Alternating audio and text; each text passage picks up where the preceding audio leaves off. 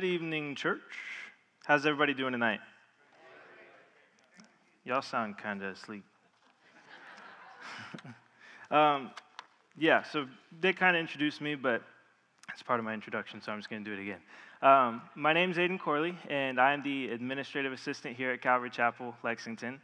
And pretty much what that entails is that I just do whatever Pastor John and Pastor Joe need me to do. Now, a lot of the time that's video editing and working on the app and the archives and YouTube and stuff like that, but something that might be a little more familiar with y'all, every once in a while, a slide might be wrong. God forbid. Or maybe like there's not sound on a video, I'm the doing of that. I'm your guy. But before I, was up here and was serving on staff and screwing up slides and stuff like that, I was in the youth, as Pastor John mentioned, and I had been coming on and off, and really was just coming to hang out with friends, and God got a hold of my heart one day, and it was like, I want to do great things with you, but I need you to take me serious. And some time went by, and I went in and out of the youth still, and eventually, after like hitting rock bottom, I was like, all right, you got it. Like, whatever you say, you got it. And I started coming here and serving, and God started to bless me. And like Pastor John said, I became a youth leader, and then I actually taught my first lesson a year and a half ago, and now I'm in Bible college. And I say all this not to gloat or brag or anything, but more so to just say that I am so thankful for the opportunity to be up here preaching the word to y'all today. It's awesome. But tonight we're going to have some fun. I know y'all have that in here occasionally. Sorry. We're going to learn about family, and I'm going to talk a little bit about your testimony. I know that sounds weird that I'm going to tell you your testimony, and you probably are like, I don't even know this guy's up here for the first time in front of my face, and he's going to tell me my testimony. Bear with me. Y'all are going to hear a little bit about my testimony and just some ins and outs of that, but if you need a Bible, raise your hand. The ushers will come forward with Bibles. If you don't, and you already have your Bible, then perfect. But we have been in Ephesians chapter 2 last week, I believe. We started in there.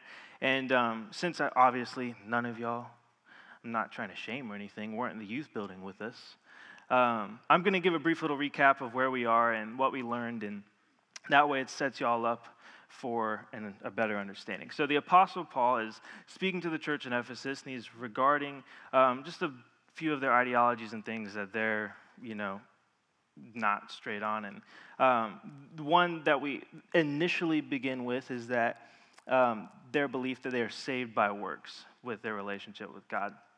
And later on, we ended up learning in the beginning of Ephesians chapter 2 that you are saved by grace through faith, with Jesus Christ on the cross. And then we learned that there is absolutely nothing that we can do to earn our way into heaven or work our way into heaven, and that is 100% a gift from God. Now, the theme was, and this is going to be seen as we go back into the second half of chapter 2, starting in verse 11, it's kind of like a there, now, here, now. And what that means is he's pretty much running through and he's saying, all right, you were here, you were in this sin, you were believing this, you were over there and you were doing that. Now you're here. Now that you've believed in Christ and your ideology is right and you believe that you are saved by grace through faith and not saved by your works, now you're here. And he continues that all the way through. But with that being said, we'll just pick it up in verse 11. So, obviously, the title is One in Christ also, so that's just going to be the title of the message. But it starts in verse 11. It says, therefore, remember. And you got to ask what the therefore is there for. But remember that at one time, you Gentiles in the flesh called the uncircumcision by what is called the circumcision, which is made in the flesh by hands. Remember that you were at that time separated from Christ, alienated from the commonwealth of Israel, and strangers to the covenant of promise, having no hope and without God in the world. Now, before we continue and we get into verse 13, just to preface it, it's verse 13 sets up the whole thing. But as we're sitting right here and we just went through those couple verses, to put it in perspective for us, he's basically like, look, y'all, this is where you were. Maybe some of you struggled with idolatry, addiction, sexual immorality. Maybe over here you were, I don't know, gluttony, you like eating stuff and everything like that. But he's saying like, okay, you were over here and you were in this. And now, in verse 13, I love but nows in the Bible, by the way. They're always really good. Verse 13 says, but now in Christ Jesus, you who once were far off have been brought near by the blood of Christ. I'll read it again. But now in Christ Jesus, you once were far off, have been brought near by the blood of Christ. And I want to say that again because there needs to be an emphasis on that it wasn't deserved and that we were in a different place than we are now. That we came from a place where we were doing all these things and we were screwed up and we were living in our own past. And even knowing that we were going to be in that position and that we were going to do those things against God's will and obedience, he said, I want that person. I love that person. I want nothing more than to have communion in heaven with that person if they will do such a little thing as accepting my son as a sacrifice on the cross. And man, I am so glad he did that because I would definitely not be here right now. But with that being said, Ephesians 2:1-2, I mean, we were dead in our trespasses and sins in which we once walked in the course of the world, and now we are told to be not conformed to this world, but to be transformed by the renewing of our mind. And we have that ability because of the blood of Christ on the cross. We can accept that. We can now do that. But we also see in Romans 5:8 that God shows his love for us, that while we were yet sinners, Christ died for us. And I want to keep nailing that Christ died for us thing, because that's everything. That's everything. Literally, if you were ever going to share your testimony, you were ever going to tell anybody what God had done for you, you were ever going to set up, this is where I was, this is where I am now, if verse 13 is not before or after it, it means nothing. It means nothing. Because you can come a long way, but if you don't come a long way because of Christ and his blood on the cross, it means nothing. So, that is verse 13. But he goes on and he says in verse 14, for he himself is our peace, who has made us both one and has broken down in his flesh the dividing wall of hostility. Before we read the rest of it, I had read that and I was like, you know what? Like, that's true, but sometimes, life's kind of hard and I don't know how divided that wall is. And I ended up flipping through, because if I'm real, I don't really know the inside of my Bible like I should. Like, I can't just flip the scripture like that. And I ended up coming across Habakkuk, and I read it, and I was like, wow, that's great.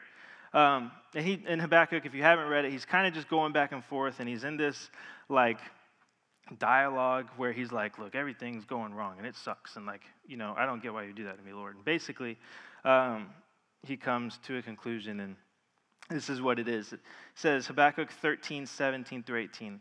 Though the fig tree should not blossom, nor fruit be on the vines, the produce of the olive fail, and the fields yield no food, the flock be cut from the fold, and there be no herd in the stalls, I will rejoice in the Lord. I will rejoice in the Lord, and I will take joy in the God of my salvation. Man, yeah, that was good. Sorry, I just came across that and put that in there. But then we go on and it says, Verse 15, by abolishing the law of commandments expressed in ordinances, that he might create in himself one new man in place of the two. So making peace, and might reconcile us both to God in one body through the cross, thereby killing the hostility. And he came and preached peace to you who were far off, all of us, essentially, and peace to those who were near. For through him we both have access in one spirit to the Father. So then you are no longer strangers and aliens, but you are fellow citizens with the saints and the members of the household of God. So I want to kind of backpedal and, put the pieces together for you. So at the beginning, he's saying, okay, you were here, you were in sin, you were lost, you were struggling, you had no understanding of another side of love of God. And then he's saying, but Christ died on the cross, reminding them of that. That's the therefore remember in verse 11. And then he's saying that also because of that, we have the ability to all be one as a family and community and in church. And that kind of just sounds like, all right, whatever, cool. I get to go to church on Wednesdays and Sundays. But when you think about, like, there might be people over there that struggled with a sin, lived in a different state, a different town, different time zone, whatever, than people over here and over there and over there and over there. And miraculously, somehow, because of Christ dying on the cross and our faith in him, we are all in the same room with the opportunity to worship and love and glorify him through reading his word and fellowship. And there's nothing better than that. Like, that is, if that doesn't scream the love of God, correct me if I'm wrong. But I want to nail that in, though. Also, I say that a lot, if you couldn't tell already. But because, I know there might be people in this room that maybe it's their first time, maybe you came with a friend, or maybe you've been here for a while, but I want to say that if Pastor John or Pastor Mike or Pastor Steve or whoever comes up here, maybe it's me or one of y'all, if they tell you that, Calvary Chapel is a family, they're for real.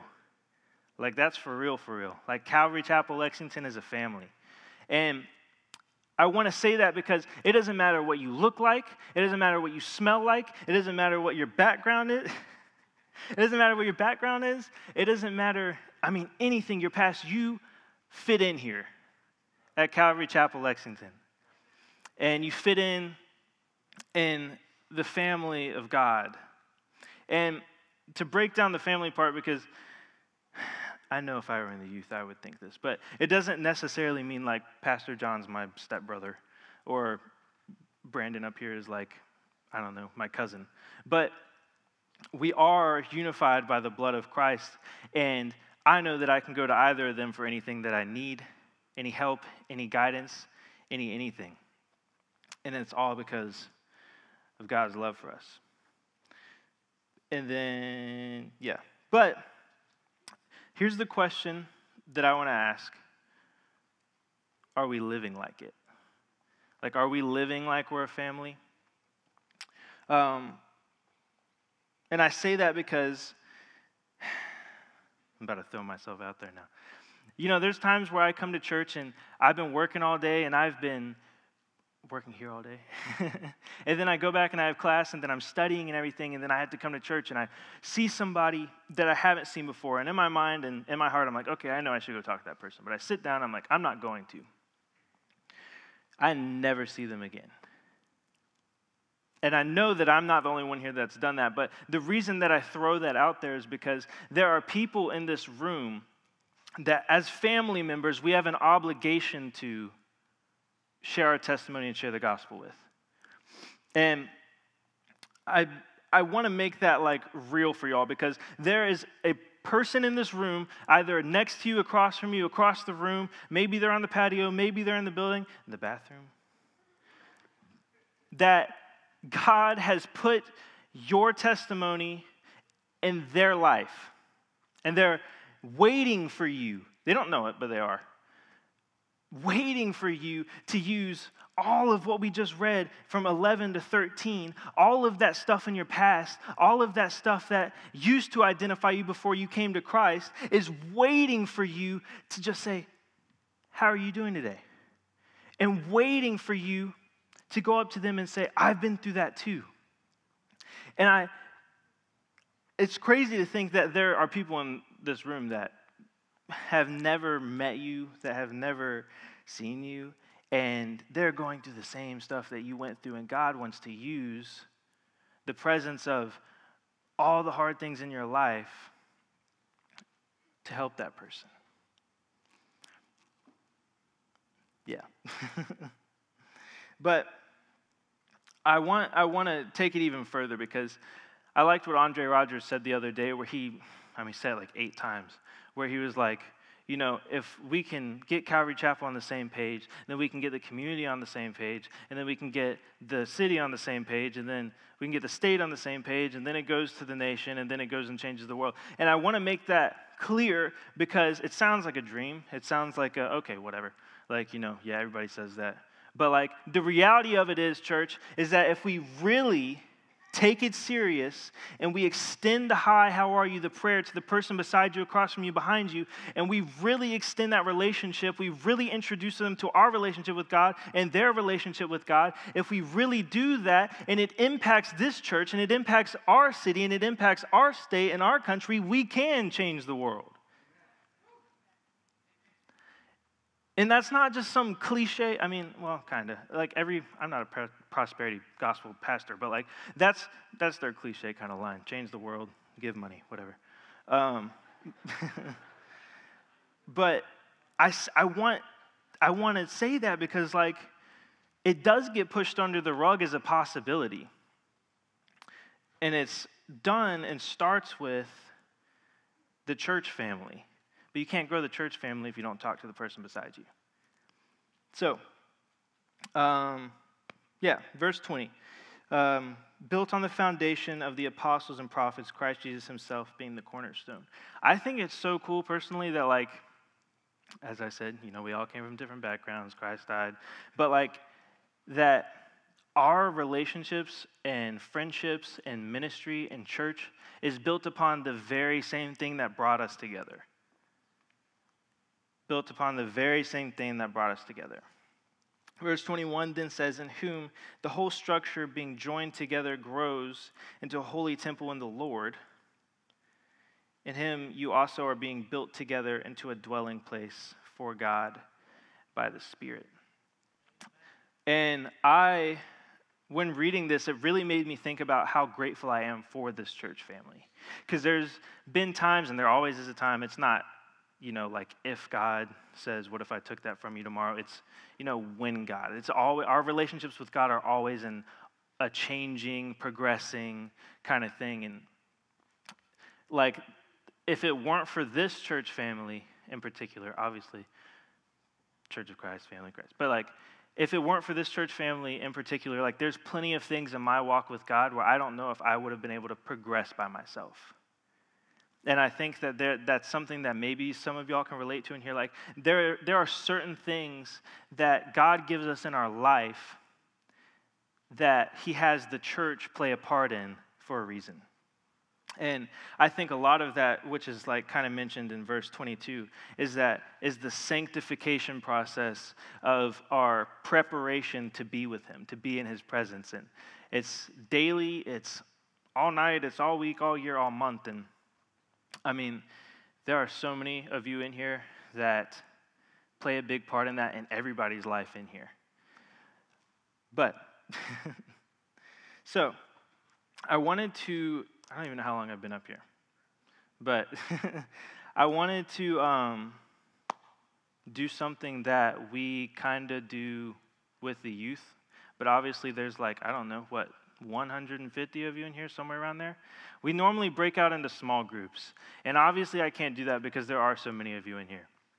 So what we're actually going to do is I am going to put something up on the screen, and when the song starts after I pray, we're going to do that. What that thing is going to be, you can put it up on the screen if you would like. Now, what that thing is going to be is you're going to find someone around you, whether it's someone you know or you don't know, or more than one or two people. And if the Lord puts it on your heart, get to know those people. But what I'm asking you to do is to just ask one person around you what they need prayer in. And I want you to pray for them. And I want you to get to know your church family a little better. Get to know where they need God the most in their life, and just pray for them and, love on them. So I'm going to pray now. Thank you all so much for having me up here.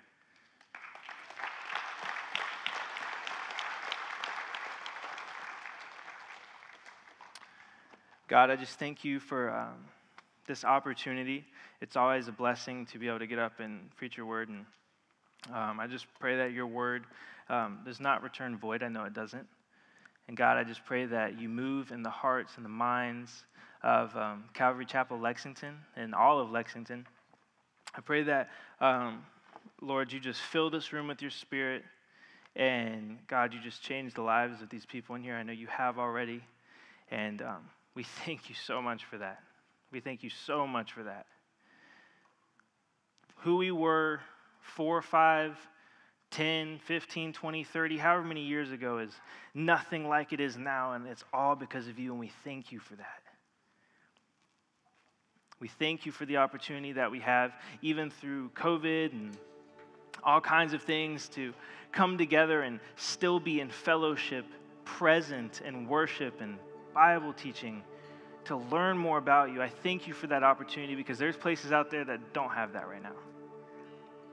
And God, I just pray that you continue to protect us. You continue to give us loving hearts, calm minds. And God, I just pray that you continue to fill us with your Spirit. We love you and thank you so much for everything you do. Amen.